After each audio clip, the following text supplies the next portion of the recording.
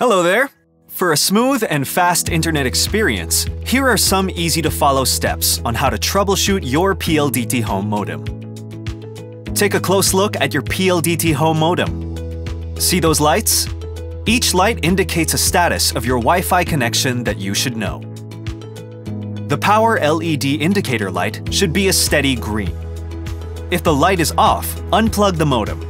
Check the condition of the wires, then check if the adapter is plugged in correctly. PON LED indicator should be on. This means internet is working. If it's off, your internet is not active. The blinking LAN light shows active connections. If the LAN light is off, check that the wires are inserted correctly into the modem's LAN terminals.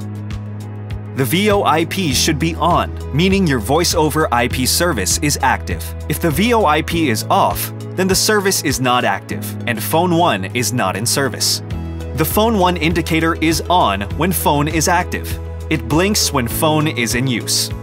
If phone 1 is off, check the landline unit if it's properly plugged in to the phone 1 port. Once you've checked all the lights, try refreshing your connection once again. Switch off the power button, wait for 5 minutes, then switch it back on. Then, using your laptop or any device, test your browsing speed by typing in speedtest.net. Wait for its assessment. Once it's done, try accessing the websites you frequently use to see if they load. See? That wasn't so hard. It's easy to have a great time with a smooth PLDT Home experience. I hope my tips will help.